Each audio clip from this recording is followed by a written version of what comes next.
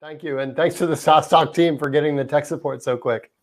Cool. All right. Well, look, Matt, we're going to give it to you and see if the presentation is working. After Matt's talk, don't forget that we will go to the networking and have some fun. I'll come back and after Matt's 10 minutes are up. And so over to you, Matt. Awesome. Thank you so much, Alex. Hey, everybody. All right, so we'll talk about how to end your addiction to paid traffic. Does anyone recognize this piece of footwear here? These are called Mojabes, and they're really expensive slippers. They were mostly sold on Facebook.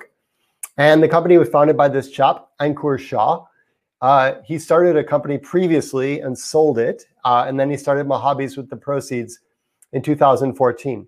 His first company digested a ton of data about people from Facebook. It was kind of like Cambridge Analytica. And so that made him one of the most knowledgeable expert Facebook marketers in the world. And so he basically found a product that was visually compelling and profitable in an uncontested space and started Mojabes. And then about 3 years later, he had just chucked a bunch of money into stock for the holiday season, and suddenly the price of Facebook ads spiked. And next thing you know, Mojabes went into administration. And so what I'm telling you is the guy who probably knew more about running Facebook ads than anyone else in the UK had this problem. Single dependence on expensive paid channels is a risky proposition. You're never going to outspend or out-optimize the bigger companies. You saw, Kieran and the sort of level of rigor and resource that they got put into thinking about things like paid search. It's not going to impress investors and VCs. And frankly, it kind of signals an inside-out view, channel-first view of the world. And just, bottom line, if you kind of look back on it, who can name a great unicorn, Stripe, Uber, Airbnb, PayPal, that got to be that way by running lots of Facebook ads? It's just not how you grow a startup. So quickly introduce myself. Operator in the Valley for many years, worked at PayPal, early growth team at PayPal, stayed there for a long time, became a VC in the UK. And that's kind of what got me out on this. Because as an operator and a marketer, then suddenly I'm a VC and I'm seeing lots and lots of pitch decks. And they're all kind of saying the same things about we're going to do some AdWords and do some performance marketing and hire a VP of marketing to do performance marketing. And we'll do some PR and, we'll try network effects. We'll try viral growth. And I know as an operator, these are all just hypotheses and that you have no idea how your company is going to grow, but that's not it. So how do you grow a startup? So what I'll do is we'll just go back and look at the most successful startups of all time and ask, what did they do? So now I'm going to tell you the parable of the locksmith, and this will all make sense. This is the growth hack right here, the traffic growth hack. Came home from work one day in San Francisco. There's a lock on the front gate. And I looked at it, and one day a locksmith had come by and put this sticker on it, emergency locksmith. Now, 99.99999% of my life, I don't need a locksmith, right? But if I do need a locksmith, it's going to be right here at this gate when I get home, and there's like a broken off piece of a key or some chewing gum stuck in the lock. So this clever locksmith figured out exactly where her customers are going to be. I'm sure it's a her, when they need her service or product, and she put her message right there. And fundamentally, that's what you got to do if you're a startup and you're trying to find traffic. So you got to sort of think to yourself, my target customers are vexed. They're trying to achieve a goal. Where are they? What are they trying to do? What solutions are they looking for? What do they think the solutions are? What terms would they Google? And then if you sort of work back and see the world through the customer's eyes, you're going to figure out where you need to show up and what you need to present that's going to be interesting to them. So let's look at examples. So early days at PayPal, once they sort of got onto eBay and decided to move off of eBay, they said, okay, we need to find like e-commerce merchants, people who are trying to sell off of eBay on their own websites. And those people don't like wake up and look for payment processing. They wake up and think, I'm going to start an e-commerce site. I wonder if the domain name is available. And then the company that sells them the domain name is going to sell them hosting.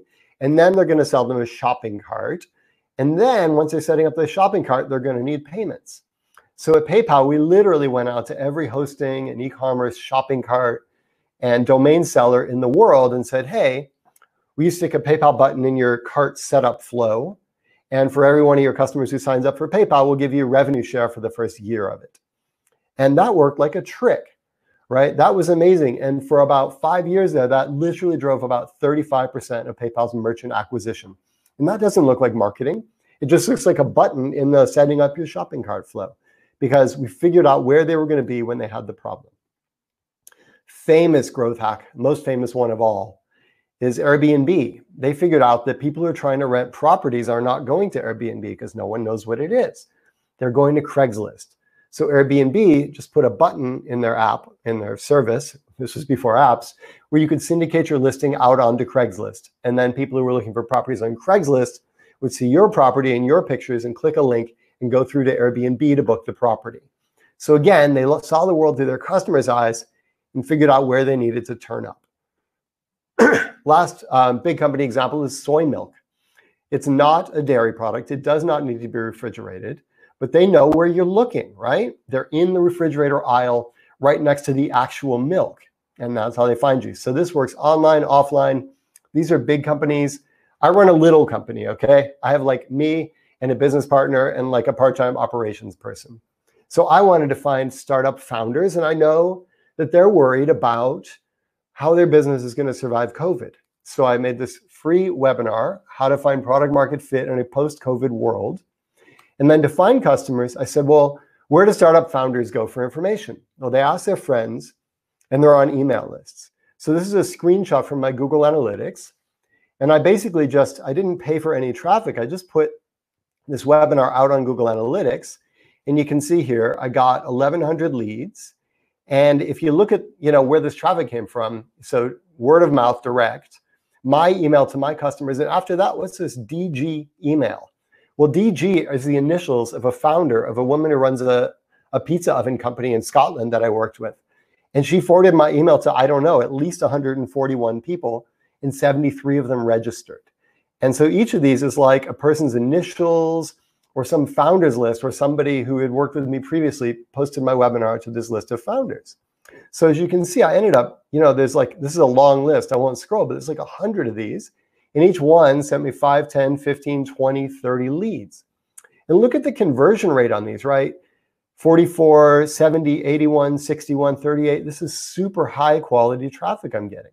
So this works on a big scale like Airbnb or PayPal, and this works on a small scale for a tiny startup. So your homework assignment is to go back and walk through the journey from your customer's eyes and start before they need your product, right? Before they need payments, they need to buy a domain name, right? So start several steps before they need your product or service and figure out where and where they're going to be and what they're going to be trying to achieve when they finally need you, and then figure out how you can turn up there. And that might lead to SEO, or it might lead to business development partnerships with companies who serve the same customers but are not competitive to yours, or it might be some kind of referral word of mouth strategy. And you got to try a lot of stuff and see what works. So, but the bottom line is to walk through the world in your customer's shoes or slippers, see the world through their eyes, and then figure out where to turn up. And remember, who do you want to be? Do you want to be the slipper company, or do you want to be the clever locksmith? That's it.